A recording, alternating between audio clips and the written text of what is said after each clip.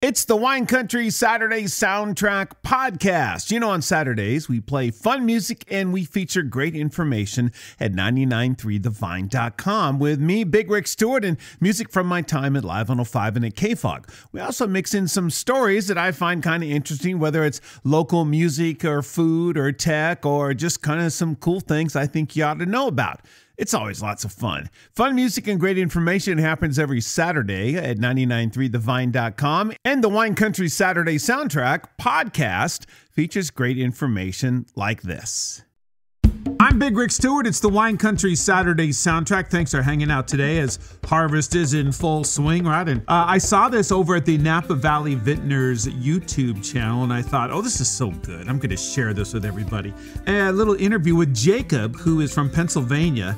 He's a student at UC Davis, and he's an intern in the Napa Valley. He's currently over at Venge Vineyards, and NVV asked him to talk about what it's like to be a Napa Valley intern. Check this out. Why did you choose Napa Valley to come out here and work in the wine industry?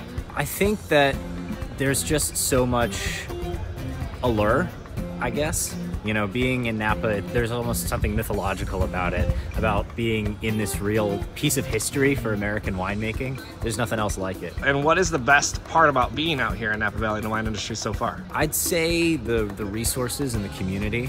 There's just so much infrastructure here in terms of, you know, the actual different businesses and the things for wine, but also in terms of people. There's a lot of different facets to the industry that all are here, and people are very friendly and always willing to connect. Is there any advice to somebody who wants to come out here and do an internship?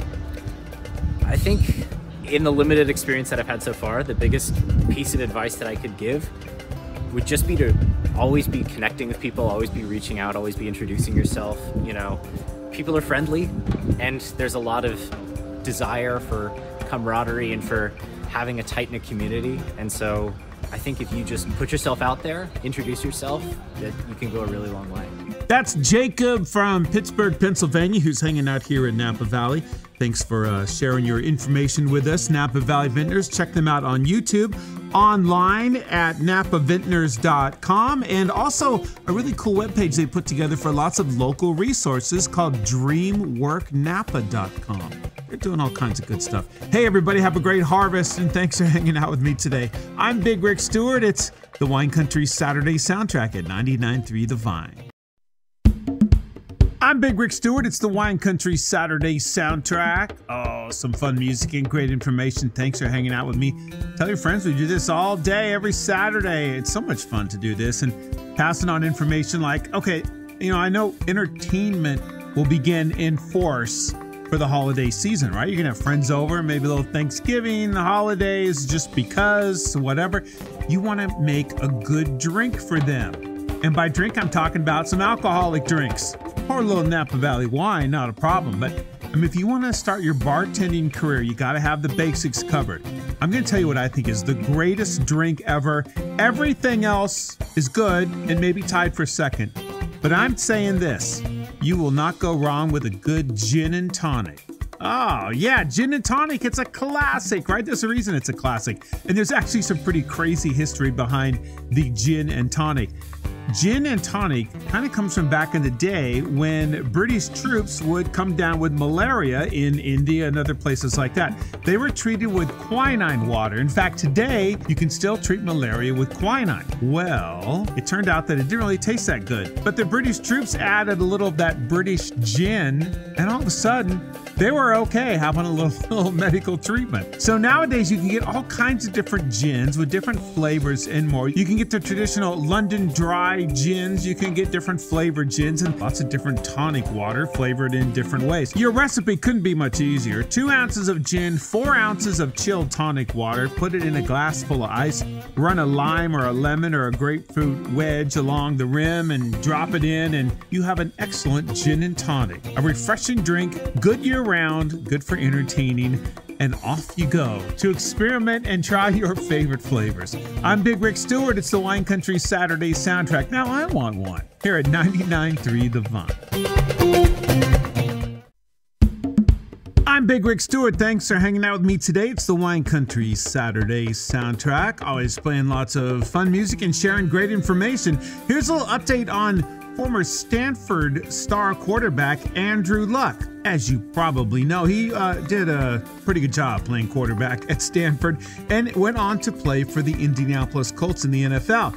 And then he decided to retire because you have to be really smart to get into Stanford. And he was smart enough after a few injuries playing in the NFL to say, you know, I have a whole life ahead of me. I'm just going to sit around here and get beat up. So here's what he's up to these days. Andrew Luck is working part-time with the Palo Alto High School football team right across the street from Stanford University, where he re-enrolled last fall to earn his master's degree in education. The head coach over at Palo Alto says, I mean, no surprise, it's great to have someone of that caliber on your staff, and the kids love it. And I think Andrew's loving it as well. I think he's mostly working with the JV team right now, and just a few days a week, but he's doing pretty good. And you may have seen Andrew Luck on Thursday Night Football for the 49ers home game. He was dressed in a Civil War era military uniform because there's this Twitter parody persona, Captain Andrew Luck, and he decided to play along and do that. So he's back in the Bay Area, going to Stanford, having fun, helping kids out, and, you know, taking things not too seriously. I like that. I always like Andrew Luck. He's awesome, and there's a reason he's in the College Football Hall of Fame, right? I'm Big Rick Stewart. It's the Wine Country Saturday soundtrack right here at 99.3 The Vine.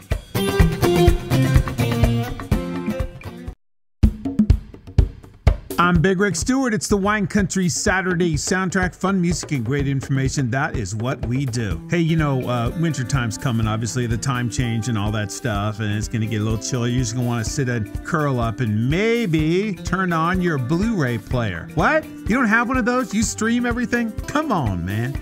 If you don't have a Blu-ray player, how can you watch the brand new Disney Blu-ray box set? Oh man, wait till you hear about this. I saw this over at billboard.com. Now, it's available for pre-order right now, and it is called the Legacy Animated Film Collection, and it's all from Disney and also Pixar because, well, Disney and Pixar, right? And the content they offer goes back to 1937. It's amazing. The set includes 3 volumes of 100 Disney and Pixar animated movies on Blu-ray. And of course, big names like Snow White and the Seven Dwarfs, Pinocchio, The Lion King, Cars is there, The Little Mermaid, Frozen, Dumbo, Bambi, Peter Pan, Lady and the Tramp, a Goofy Movie, Toy Story, A Bug's Life, you know, all the stuff. Of course, there's bonus content as well. You get a digital code for all the movies in case you just want to watch them digitally. Also, you get the original theater poster artwork, a collectible crystal Mickey Mouse ears hat. Wow, right?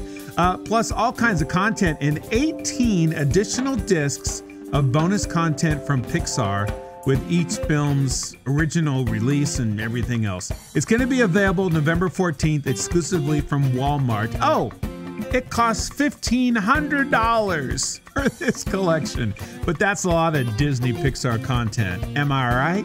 Get this, enjoy, and make a few big buckets of popcorn and tell me all about it. I'm Big Rick Stewart. It's the Wine Country Saturday soundtrack at 99.3 The Vine.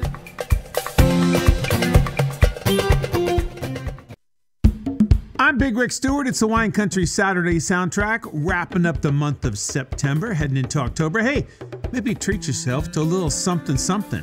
I'm talking about a Northern California lakefront winery for sale. I mean, they have like all the things you need. They have lots of planted grapes. They already have contracts to sell their vineyard grapes to some local wineries. They have olive trees. They have all that good stuff. They have a few different houses and all kinds of things going on at Ciago, which is owned by a Northern California wine name you may recall. It's owned by Jim Fetzer of, yes, the Fetzer Wine Company.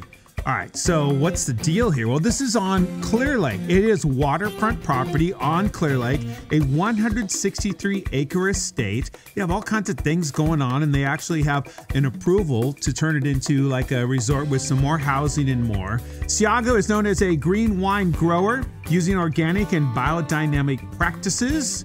And they have all kinds of things planted there already. Cabernet, Sauvignon Blanc, Syrah, Chardonnay, Cab Franc, and Malbec are there. It used to be open to the public, but it's not anymore. In fact, I remember a couple times taking a boat to the boat dock there and having some public wine tastings, and it's just fantastic. Hey, you could even have a seaplane and fly into your winery up at Clear Lake. They just had the Seaplane Festival out of Lakeport.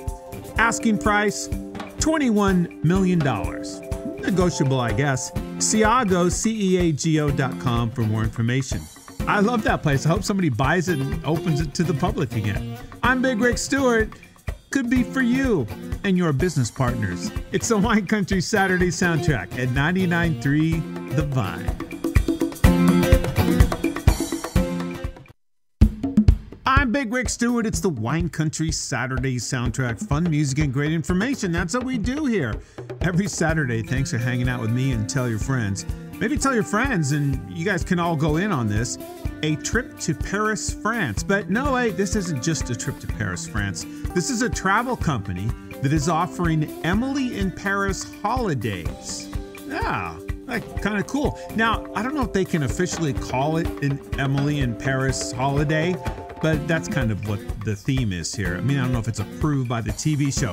The TV show, by the way, if you don't know, it's on Netflix. It's pretty fun. Yeah, even guys, you probably will like this. It's a rom-com, but it's cool. I think it's in its 3rd season now.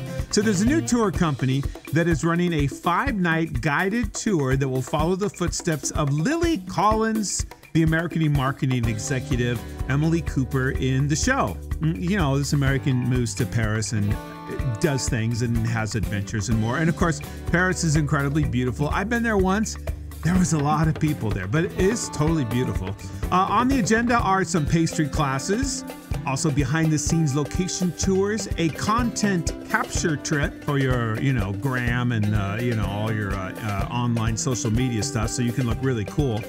They'll take you all kinds of places, maybe some Paris fashion stores, cocktail making classes included. They say we crafted these trips to ensure guests leave Paris with something more meaningful than just a souvenir beret and some photos.